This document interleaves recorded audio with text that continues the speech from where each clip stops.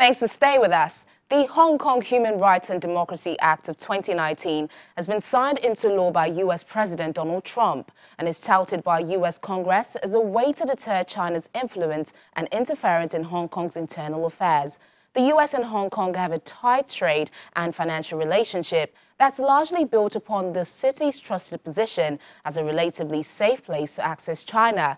China considers the signing of the bill by President Trump an interference in its domestic affairs and warns that there will be strong countermeasures. As the U.S. and China try to resolve their bitter trade war, all eyes are on how the signing of the Human Rights and Democracy Act will affect talks between both countries. To discuss this, I spoke with international affairs analyst Sonny Ekuosi. International Affairs Analyst Sonny Ekuosi, thank you so much for joining us on Diplomatic I'm very happy to be here. Yeah. Yes. So, firstly, what are your thoughts about what are the implications of the U.S. president signing this act that could basically allow or mandate an annual review to check if Hong Kong has enough autonomy to justify special status with the U.S.? What are the implications of this? Well, that laws, I mean, we saw it coming, because they were inevitable in the sense that you could not just allow pro-democracy protesters to go on weeks and looting and fighting for democracy, demanding for freedom, demanding for civil liberties, and so on and so forth. Well, the implication is that one of them is that some say is, first of all, is something that is symbolic in the sense that it puts China at attention in ensuring that freedoms of the people are not just trampled just like that. You know very well that Hong Kong is strategic in the economic life of China and also of US. You can say that Hong Kong is the economic hub, of the two countries. And then you are making the country, and then you don't ensure that the freedom and civil liberties of the citizens there are guaranteed. Yeah. So one thing is that, okay, some people say it's symbolic in the sense that henceforth, China is going to ensure that the human rights of those people are not just trampled, but more importantly, it's going to affect the trade deal between the two countries, between China and the US. You know that Trump is in the throes of signing the trade deal, but both countries have been meeting, going back and forth when this is happening. But China has warned the U.S. to stop interfering in its internal affairs. Yes. And pro-democracy activists, one of them, Joshua Wong, is calling for more countries to sign this act. Yes. Is the U.S. right in signing this act? And do you think more countries will follow? Well, if you watch, I watched the commission, the U.S. U.S. Congress meeting on China, and the activists were there to testify. One of them is this Joshua Wong, who is very active, very young, but very active and all that. And if you see the testimony from the testimonies, you can see that that U.S. was right in what it did in signing the bills, because what the laws now, they are now laws, because what the laws are out to checkmate is to ensure that the protection of the human rights and the democracy of Hong Kong, also to protect Hong Kong from the abuse of their rights and liberty and so forth. So U.S. is right in the sense that somebody has to do something. United Nations is not acting, and no country has said a word. Maybe in subsequent weeks you are going to hear other countries saying something, but so U.S.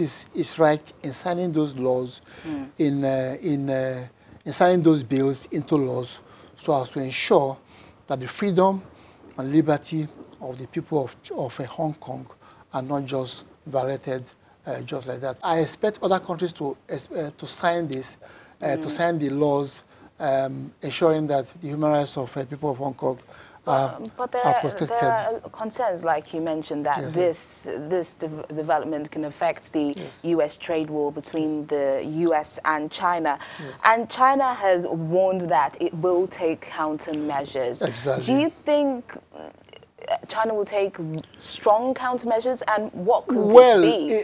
This is expected. Because it also has a lot on the line as well. Its relationship, the trade war between the U.S. and China. Yes, I say, it's expected because what is involved in this initial stage is ego of this country. I mean, China wants to protect its ego. You know that there is always this conflict or this power play between U.S. and China. China is coming, and U.S. is out to show that China is not the most powerful country in the world. So what is at play at this moment is ego. China has threatened that U.S. is going to pay dearly for intervening in their internal affairs. I think that in subsequent week we're going to see a kind of rapprochement in the sense of two countries meeting and saying, well, let's see how we're going to settle this matter. Because, like I said before, the two countries need one another, you know. Trump needs China, and China also needs the U.S. and Trump. In view of the deal and all that, you have to,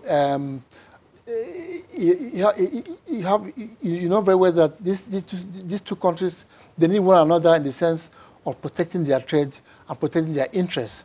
So I think that it's not going to be a fight for all. They are going to settle it. They are going to have a rapprochement and say, look, okay, this has happened, and let's see how we can move on. But what I want to see is a stop of the violence that is taking place in Hong Kong at the moment, because it's costing that country a lot. We want to see a stop to that violence, and maybe after that, then we'll see a kind of what's going to happen later. This crisis has been going on for a very long time now. And, you know, it's causing a lot of bad image for the country, for the city, I beg your pardon.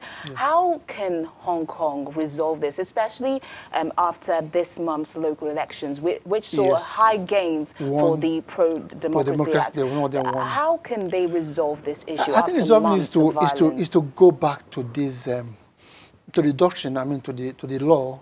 You know, when Hong Kong was handed over back to China, there was a promise that they are going to implement this one nation, two systems. I mean, one nation, two systems in the sense that the autonomy of Hong Kong should be recognized by China. I mean, it doesn't cost them anything. I mean, let's allow freedom, allow liberty, especially religious rights and all that, to prevail. Because human rights is something that is innate, is inalienable, not something that you can just suppress. I think that's the one way out. China should be able to recognize that these people are human beings and their human rights should be respected. And you cannot, at this age of, at this democratic era, suppress people's rights, suppress people's freedom. And at the same time, you are depending on them because they are it's an economic hub. I mean, so you have to allow this. You know? China cannot eat its cake and have it. It cannot just suppress these people's rights and expect to gain everything economically. I think that the only solution is to allow for freedom to prevail, to allow for human rights, and also universal suffrage, which the Hong Kong's people are asking for. So that there will be election, and then they will freely choose their leaders, and there will be no interference for China or any other person. All right, then, International Thank Affairs. you very much. Yes, I'm very happy to be here. Thank you for joining us. I have to come back. Thanks a lot. Okay, thank you. Bye. Before we end the program, the first female French Consul General to Nigeria, Laurence Montmeriant, met with women entrepreneurs at a cocktail event in Lagos, Nigeria. Ms. Laurence spoke about gender equality, the role of women in socio-economic stability of a country. She says women have to be present in every area of life. To promote entrepreneurship spirit in women is very important as well. But you know, very often what we can see, and I think this is what is happening in Nigeria, is that women are very involved in all areas of business, and it's very striking in Nigeria. Ever since I've been here for 3 months, and I've met a lot of business women, and they are wonderful, and it's really encouraging to meet them. But it's interesting to see that there are not so many women in politics, so maybe it is going to come as well, because women need to be in every area of life, not only in business. So I think an evening like today is very important to raise awareness and to make women confident that they have their way as well, and there will be progress in the years to come, I'm sure. And this is where we end the program today. Thank you so much for joining us. Remember, you can catch up on all our episodes on youtube.com/channelsweb. I'm Teniola Shoboale. Bye for now.